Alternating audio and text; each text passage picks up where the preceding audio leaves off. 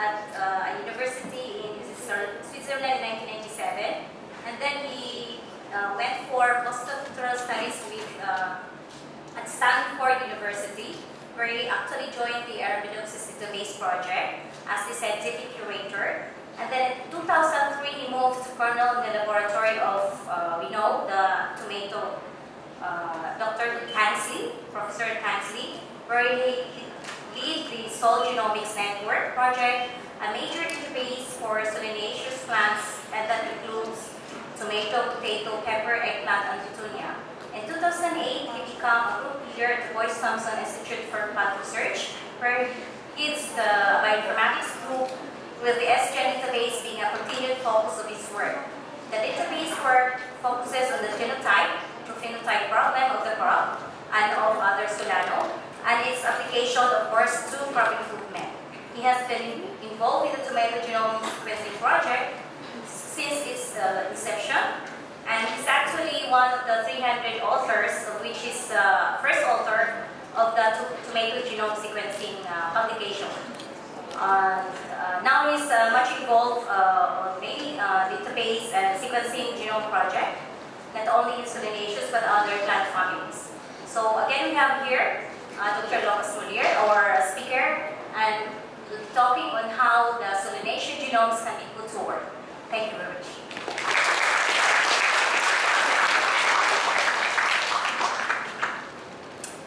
Thank you. It's great to be in the Philippines again.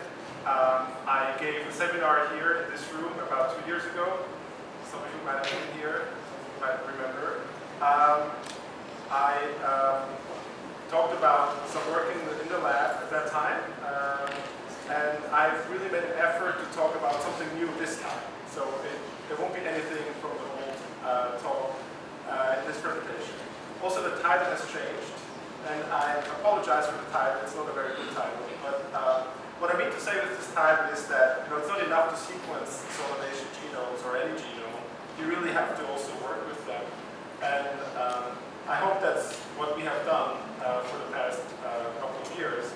As you know, in 2012, the tomato genome paper came out, and tomato officially joined the post-genome era.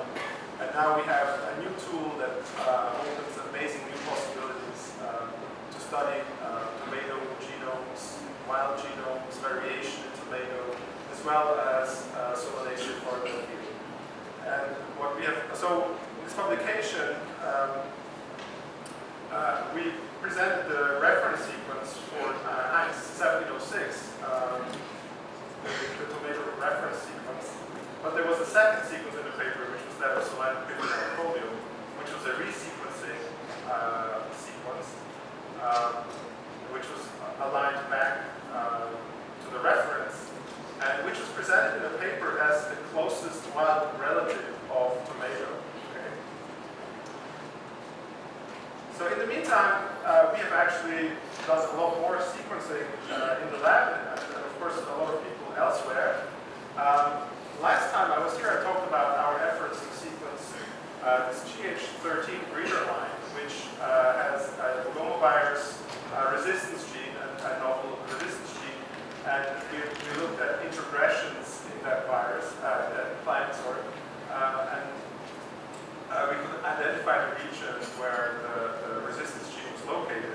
And that resistance gene has, in the meantime, been cloned and published, which wasn't the case when I was talking, I think.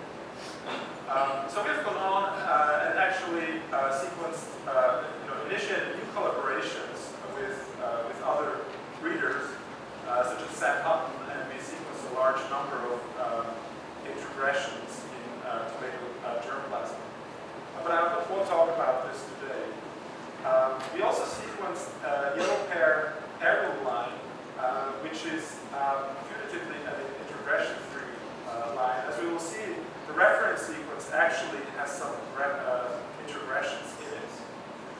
So we felt it is important to really sequence a clean tomato line that's really Solanaceae persicon, and not Solanaceae persicon with introgressions in it. And I'd like to talk a little bit about this work. We also sequenced Nicotiana bentamiana, which is an important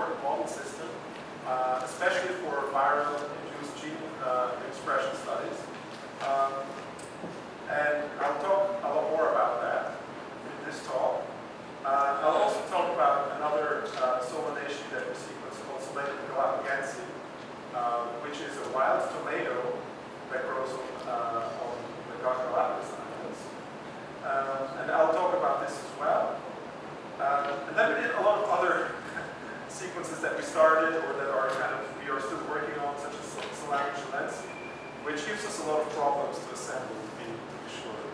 And we are involved, we collaborate with other people to sequence other Solanaceae, such as Spatunia. So first, let me talk about Solanaceae Galapagosii. So this is an interesting tomato. It is actually an orange-fruited tomato. This is the most striking features. It has also a pretty different morphology from domesticated tomato. It has pretty good solvent drought resistance, which is the reason for which it was used in breeding programs a lot. And it has also somewhat differently formed trichomes than the domesticated tomato. And it grows on the Galapagos Islands, of course, which are famous for Charles Darwin having discovered basically evolution there. And it grows in the coastal regions of these islands where they're exposed to a lot of salt. That's where we think a lot of the salt resistance comes from. So, when we look at the Solanaceae phylogeny, or essentially the phylogeny of the wild tomatoes, you will find a lot of publications that have tried to figure this out. For example, in a 1993 reference, Lycopersicum would be the closest relative of Lycopersicum would be Pimpinellifolium, for example, as was presented in the Nature paper. Right? The Nature paper is that Pimpinellifolium is the closest to Lycopersicum. Then Cheesemanii, and Cheesemanii is very closely related to Galapagosii. They were actually considered the same until about 5 years ago, that they were split, or maybe 10 years ago now, and then they were split into two subspecies. Whereas if you look at other data, other trees that were published, Cheesemanii / Galapagosii are closer at Solanaceae than Pimpinellifolium. Of course, all the others, they are very definitely much further away from this group here. It's important to note that actually Pimpinellifolium looks quite distinct from Lycopersicum, but it looks more similar to Lycopersicum than does Galapagosii. For example, it has red fruits, and also the leaves are different, but they are not as different as the Galapagosii. In my view, and I'm not a botanist, okay? So we figured we can resequence Galapagosii, and we can tell for sure with the whole genome sequence that we had of Pimpinellifolium, of Galapagosii, and of Lycopersicum, whether which one was the most closely related. And so our approach was to do resequencing using an Illumina HiSeq, and we sequenced Solanaceae Galapagosii as well as the yellow pair in this project. We then made a genome assembly based on alignments to the reference sequence, and used that genome sequence to do phylogenetic and other analysis. And so this work was done by Susie Strickler, who is also traveling here, and who gave most of the bioinformatics course that some of you attended. She did most of this work, so I'm speaking on her behalf. So these were the initial results of the mappings. This is a little bit of a busy figure, but I'll go through it panel by panel. So this is panel A. This is chromosome 4 of tomato. I didn't show all the chromosomes because that would be way too complicated or too detailed. But you see here we have, you probably can't read this, but this is the yellow pair sequence mapped to the reference sequence of Solanaceae Lycopersicum. You see that there are relatively few differences here, except you have one conspicuous peak here in chromosome 4, but otherwise it's fairly flat. So a few differences between yellow pair and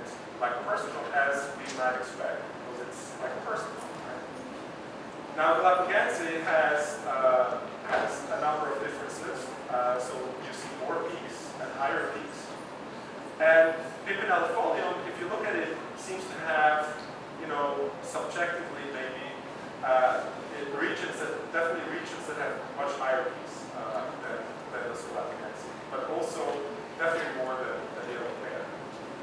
You can see that it has regions of lower density, and it has this region here of very low density that actually maps to this region here, where yellow pair has a pretty high degree of difference with the reference sequence. And so, as we will see later, that actually this region is a region where the reference sequence has an expression from Pipinel folding.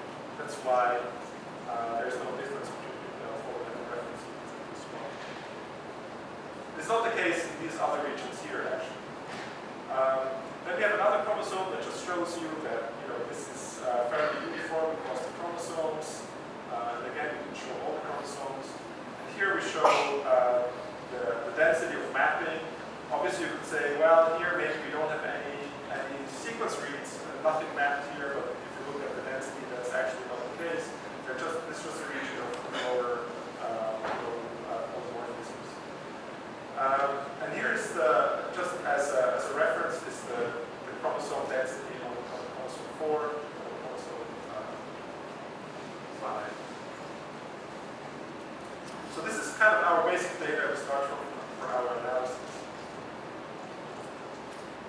So an analysis that we did, we wanted to derive the phylogeny of these different plants. And of course, you need an outgroup. So we chose the recently sequenced Solanaceae tuberosum as an outgroup. And we also used another sequence that was obtained in the same lab as Pipinellifolio at Cold Spring Harbor as an additional sequence in the analysis. And the first analysis that we did, and I always say we, but I really mean Susie, so it's Susie. We derived the coding sequences for all these genomes, and we made an analysis based on the coding sequences alone. And the coding sequences, there's about 34,000 genes in tomato, and in these derived coding sequences, we found about 9,000 orthologous groups that you could clearly align to each other, okay, that were clearly orthologous. This analysis is based on those orthologous groups. So that might introduce a little bias, of course, because we look at maybe more closely related genes. But then we calculated phylogenetic trees for each gene group, and we classified the resulting tree by the tree topology. So what does this look like? I hope you can see this from the back. Can you see this? Otherwise, I'll just go through it. So these are actually the number of topologies that we found for a certain topology class. For example, the first topology that we have, like the Persicon and the Galapagos, are the closest neighbors in the tree. Right? So that if you receive that topology from your analysis, that means that Galapagos is the most closely related to like the Persicon. Then the next topology is like the Persicon is the most close to Pipinellifolio. So obviously that means Pipinellifolio is more closely related. These genes look like Pipinellifolio is more closely related than Galapagos. Then you also get some genes where Galapagos is actually most closely related to Pipinellifolio.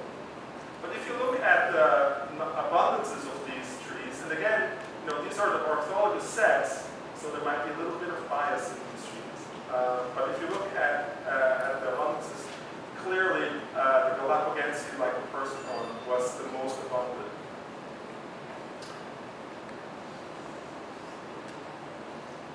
Now, the presence of these trees, of these topologies is actually not too surprising, and has been observed in many other instances where people look at very closely related genomes. And this phenomenon is called lineage sorting. That that is expected to occur if you analyze very closely related genomes. So the other analysis that we did is what I call genome partitioning, where the whole genomes were aligned and then partitioned into fragments according to some parameters, so that each fragment would have sufficient information to classify phylogenetically. So this is the entire genome. This is not only the coding sequence, but everything. Right? Then the aligned fragments were analyzed again phylogenetically using a Bayesian method, which is interesting because it gives you probability for every tree, every possible tree in the set. So it's a probabilistic method. And then you can actually plot these probabilities by genome position. And for each genome position, you will see which genome origin is most likely for that position. Okay? And so when we do that, again for chromosome 4 and 5, as we have seen before, get this result, you see that these graphs are mostly one color. So here on this axis we have the genome position along the chromosome from 0 to a few megabases, and here is the probability of it coming from a certain topology, a certain tree. Right? And so the topologies that we have is, topology number 1 is 1 and 2 are the most closely related, right? In this analysis, we also included yellow pair, and 2 is the reference sequence. So you would of course assume that yellow pair and Persicon would be the most closely related. They're both like Persicon, right? They're the same thing. Followed by number 3, which is Galapagos. So Galapagos in all this mass here is the most closely related to Persicon. You get some instances here where there is quite a large probability of topology 2 being likely as well. About quite likely here and about as likely as this topology. In this topology we have Galapagos next to Pinterest. So this is a group that we have already seen in the other analysis as well. Now what's interesting here is that we have one topology that is very dominant in this area here. That's topology number 6. And in topology number 6 we have 1, YP being the closest to Galapagos, right? Number 3. And that is very strange. So number 2 is out here and groups really with Pimpinellifolium. So in that region, the Persicon reference is closer to Pimpinellifolium, and yellow pair is closer to Galapagos.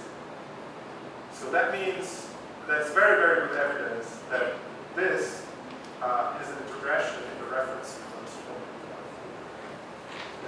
And that's also 100% certain, as you see. I mean, this is really, really very, very clear. So another analysis that we did is we looked at selection, and selection is interesting because you have these different lines, and if you look at selection, which means that we have new mutations in genes that might be conveying an evolutionary advantage, that these could be related to domestication of Persicon or to adaptation of Galapagos.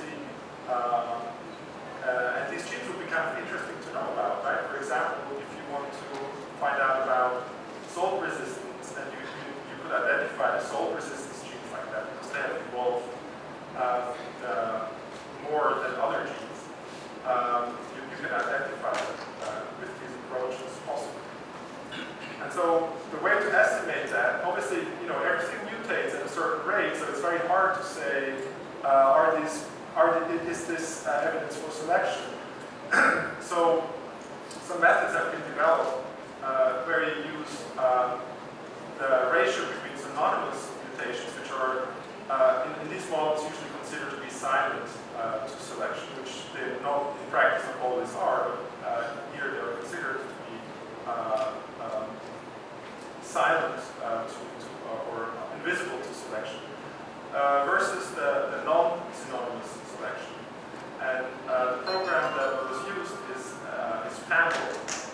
And we analyzed these data set and found about 25 genes that have evidence of selection. Now, actually, we don't know what most of these genes do, so they might be interesting to look at more closely. Some seem to be related to disease resistance. Disease resistance genes are genes that undergo very, very rapid selection, and so that's kind of, a good positive control that we get some of these genes in that set as well. But the question is, how statistically significant are these results? And more data and maybe other methods might be used in the future to do this analysis again in a slightly more, maybe a statistically more rigorous way. So the conclusions from this part of the work is that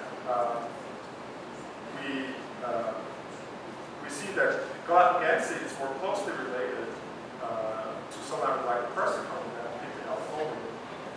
We see definitely evidence of so-called incomplete lineage sorting, which is often seen in recently evolved species, and where heterogeneous founded populations were present.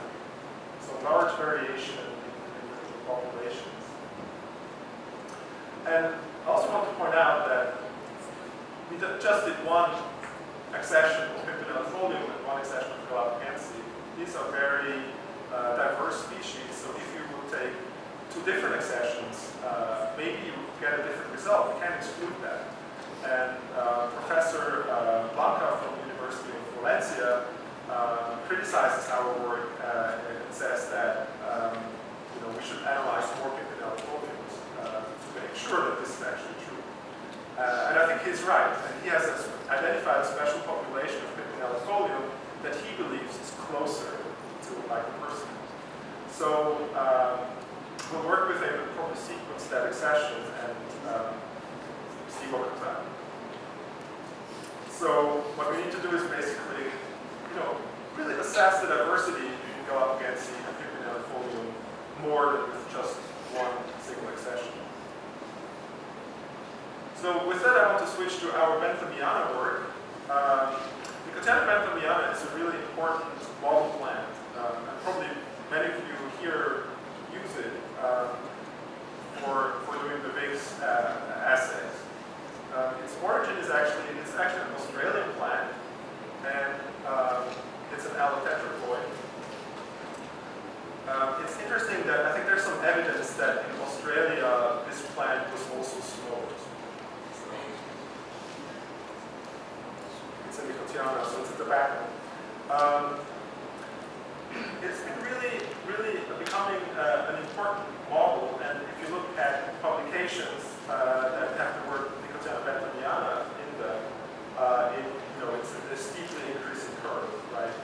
This is not sequencing data for once. This is citations of the word Nicotiana benthamiana in the literature. And this stops at 2011, mid-year, when the graph is made. But of course, I would expect this to be growing at the same exponential rate in the past couple of years as well. So Nicotiana is actually a very interesting genus. It has actually a lot of tetraploid species, and I think Nicotiana is a real model for tetraploidization.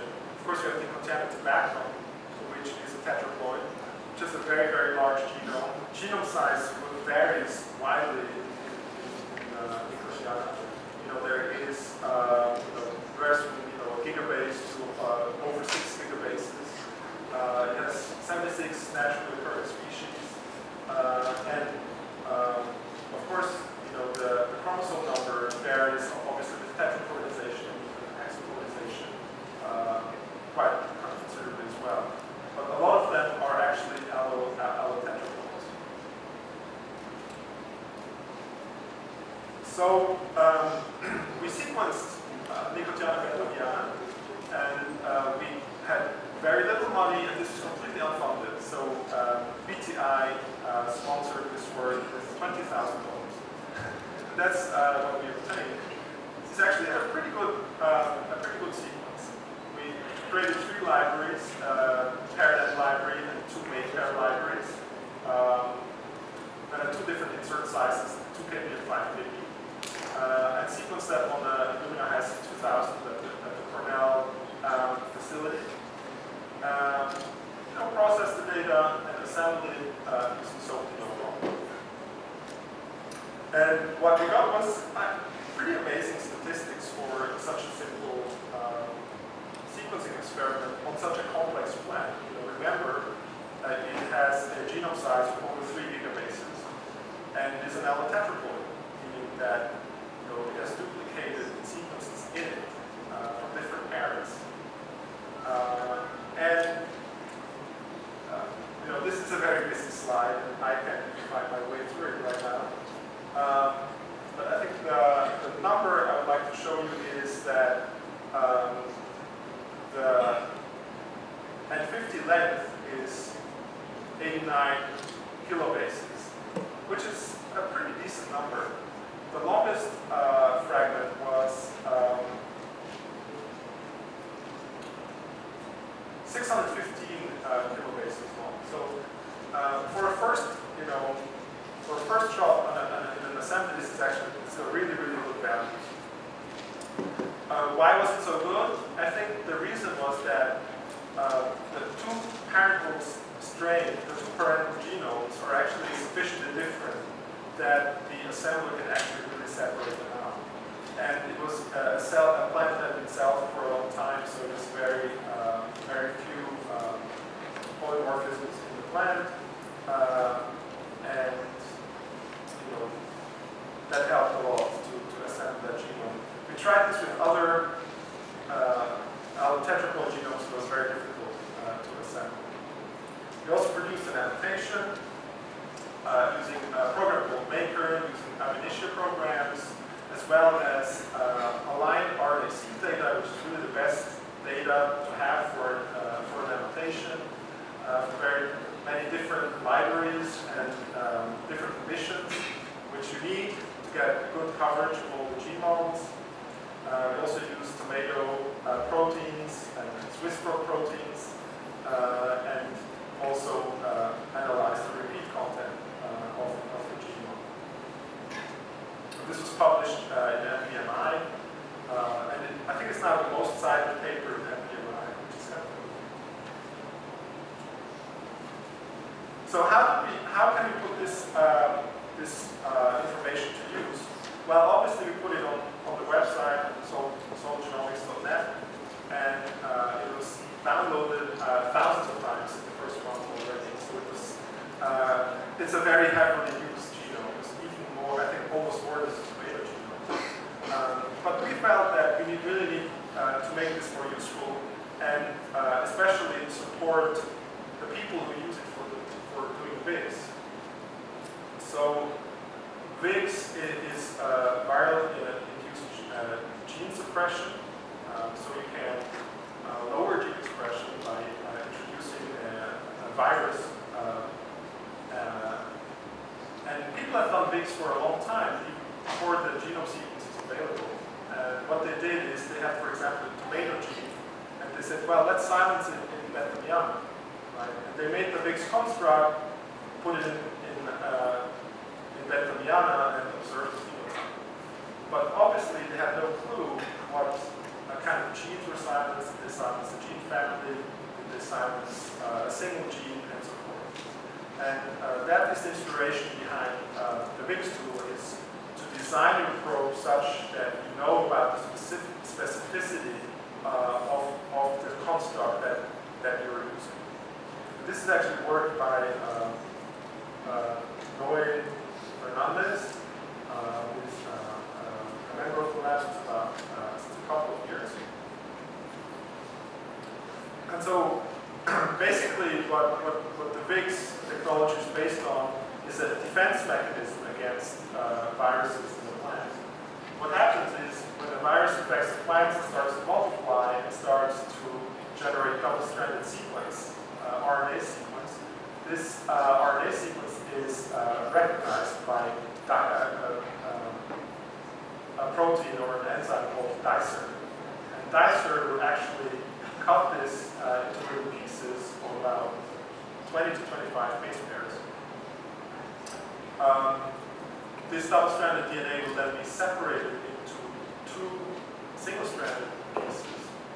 And one of these single-stranded pieces is thrown away. I don't know what happens to it. The other one ends up as a kind of recognition molecule on a complex called RISC.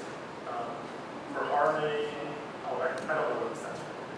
But it's a complex that will recognize other other RNA molecules that are in the cell that match this fragment, and it will digest them and prevent the gene from being expressed. So obviously that's a very, if you use that as it's very effective against viruses for the plant, but of course you can use it as a very powerful tool to silence any gene in the plant genome. So this is how the Boyce protocol in practice works. You basically, for example, you can use a cDNA library or a candidate gene. You clone it into a special binary vector that is available in the research community. You put that in an agrobacterium. The agrobacterium is then infiltrated into the plant, and that expresses the viral genes, and the virus will spread through the plant, and silencing will occur through that mechanism that I just described. And then you can observe the phenotype. So the question is, your candidate genes or random cDNAs, what is the specificity of the silenced genes? And that's really what the Boyce tool is designed to address. So the Boyce tool then really does the same thing as the cell does.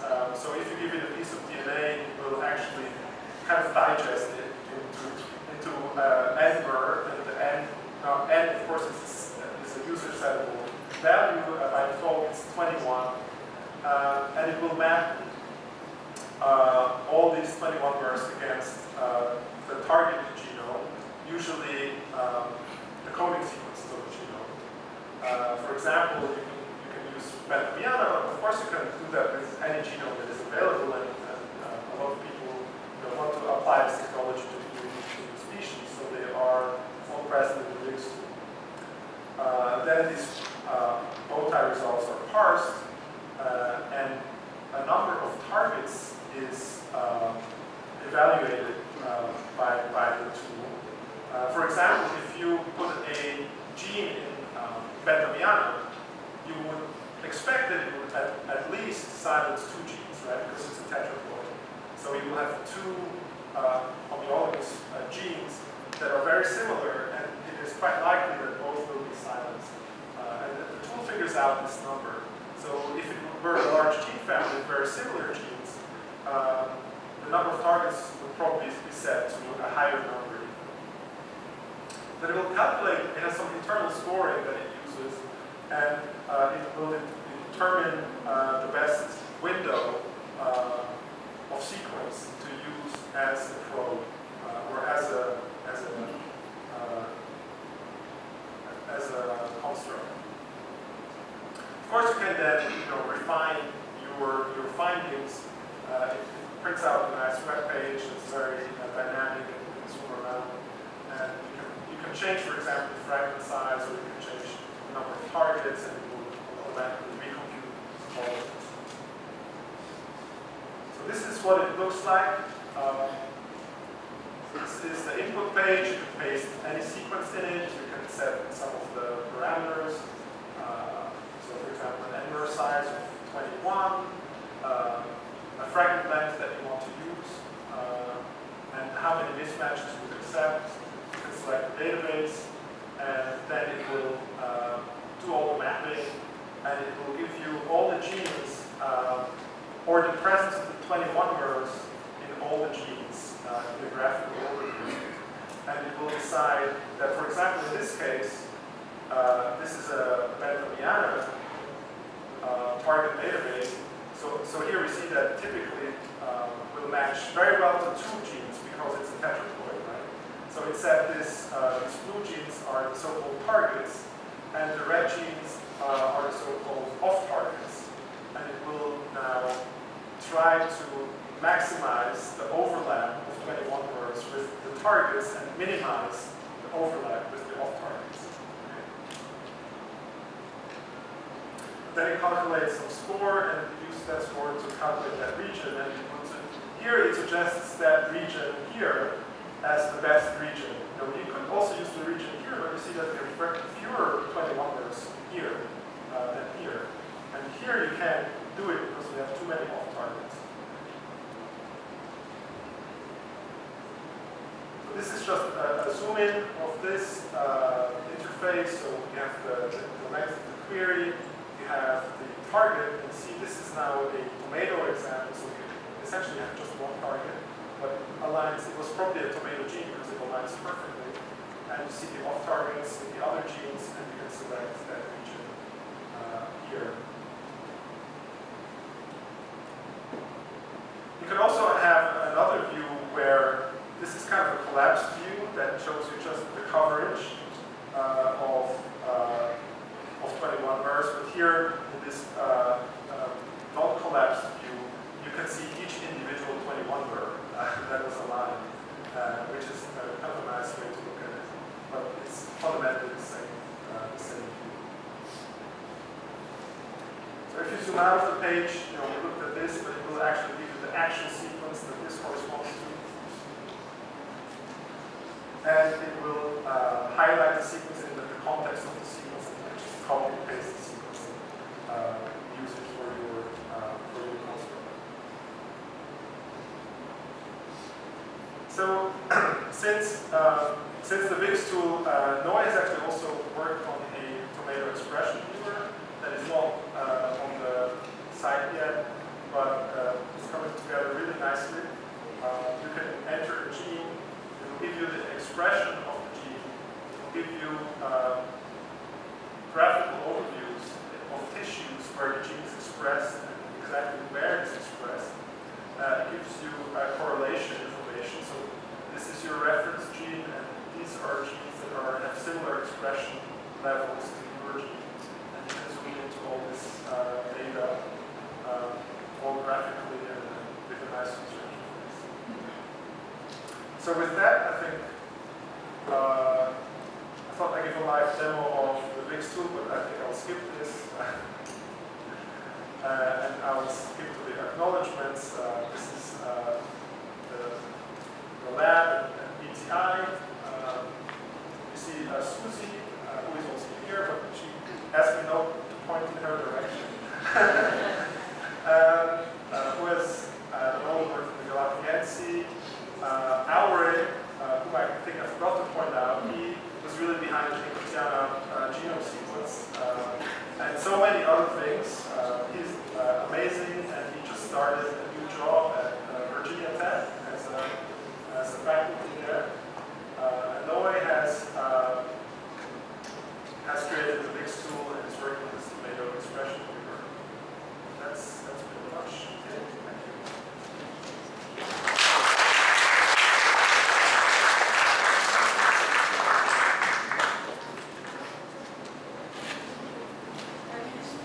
Thank you, Dr. Lukas. So at this point, the floor is open for your questions and comments regarding the presentation of Dr. Mueller.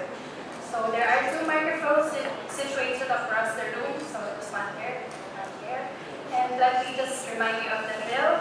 Once you are acknowledged, please approach the microphone, state your name, your affiliation, and your concise question and comment. So, who's the first? Who's the first one?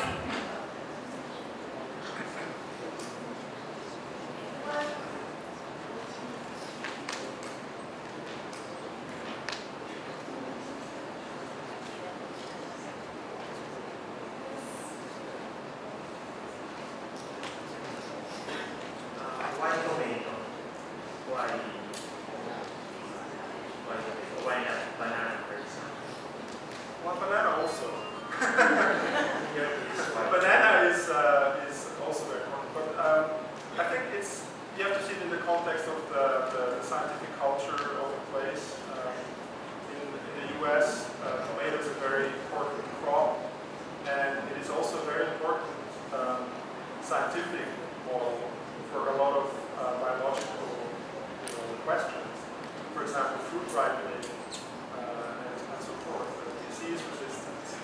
first disease resistance gene was cloned from tomato. So I think tomato is a very, obvious target for the early sequencing projects. So that's the reason. Many of these students from my class. Basically, my question, I mean by that is that you see, for example, you studied banana because there's a danger that they will be extinct because most of them are really. Is that the case with tomato? Why are you interested in this gene? I have trouble just hearing. Sorry. What's the any serious problem with the tomato? Is it in the danger of being extinct by a particular virus like the case of banana?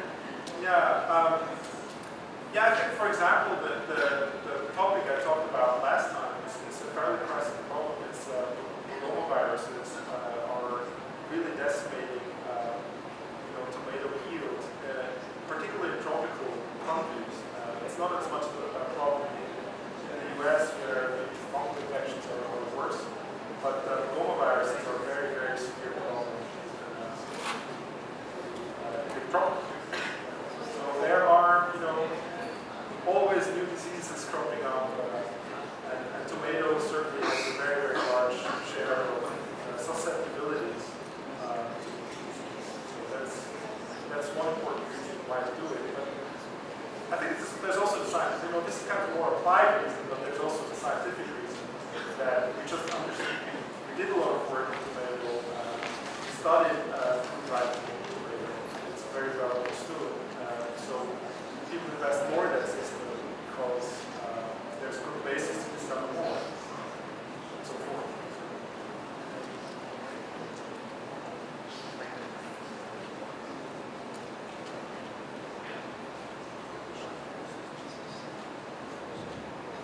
Hello, sir. I'm Lukas Mueller. I am an undergraduate entomology student.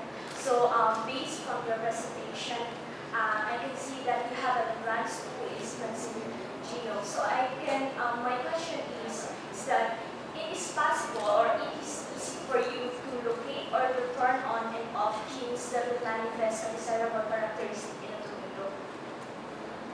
So the question is it easy to turn off or turn on genes? Because of your advanced in genome sequencing. Yeah, so not for me personally. Yes. I can't do that easily, but because I don't have a wet lab, I just have computers in my lab. But there are methods now that have come out that make it very easy to excise genes, for example, in the genome, to put in new genes, to maybe change promoters. Any sequence can be very easily manipulated in the genome these days.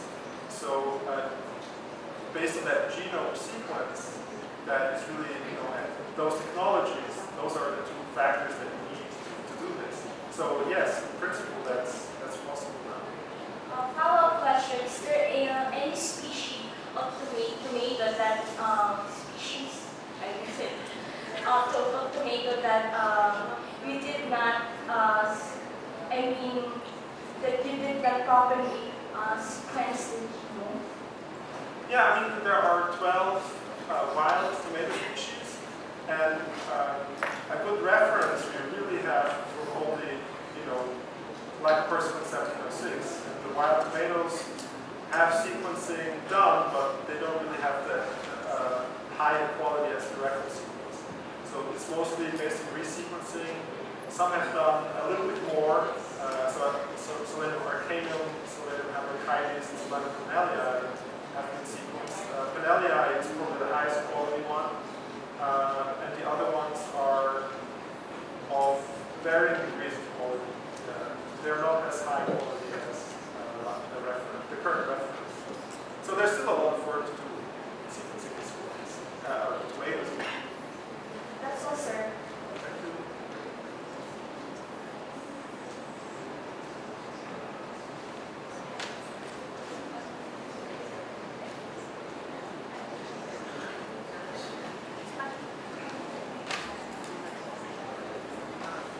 What else is the challenge?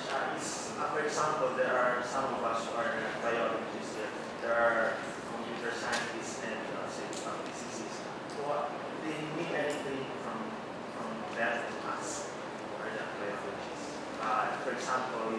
do you still need a mathematical tool that needs to be developed so that you can solve problems that you have to solve?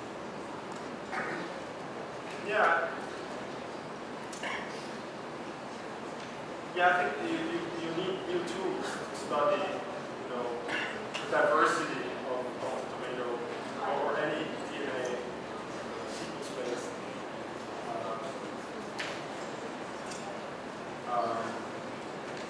a collection of sequences from different species. But what's the main challenge? I'm not sure if that's the main challenge. I think the main challenge is to really have people who understand this bridge between biology and computers. And I've been very fortunate to work with people who do that effortlessly. But yeah, I think that's the challenge, is the research. And I think in that context, we gave a workshop here to hopefully help people to bridge that gap, teach biologists more about computer science and about the tools that exist. And obviously, there's always a need to develop new tools because technology always moves on. And the tools that we have today won't work on the technology of tomorrow. So there's always a need to improve and to develop new models.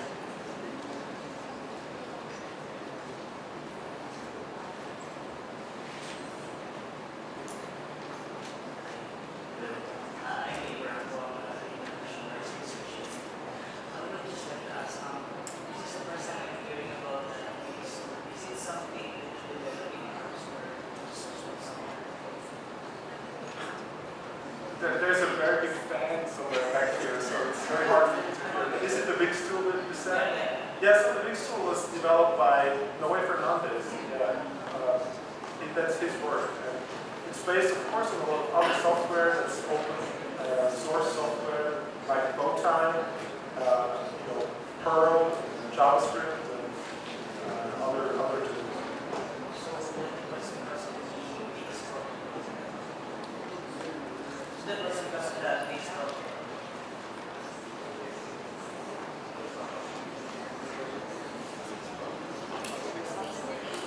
The VIX protocol was not developed in our lab, just the tool.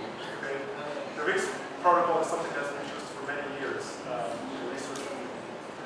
It's just a tool to make the VIX process more predictable and more kind of rational and science-based than just throwing sequences at them.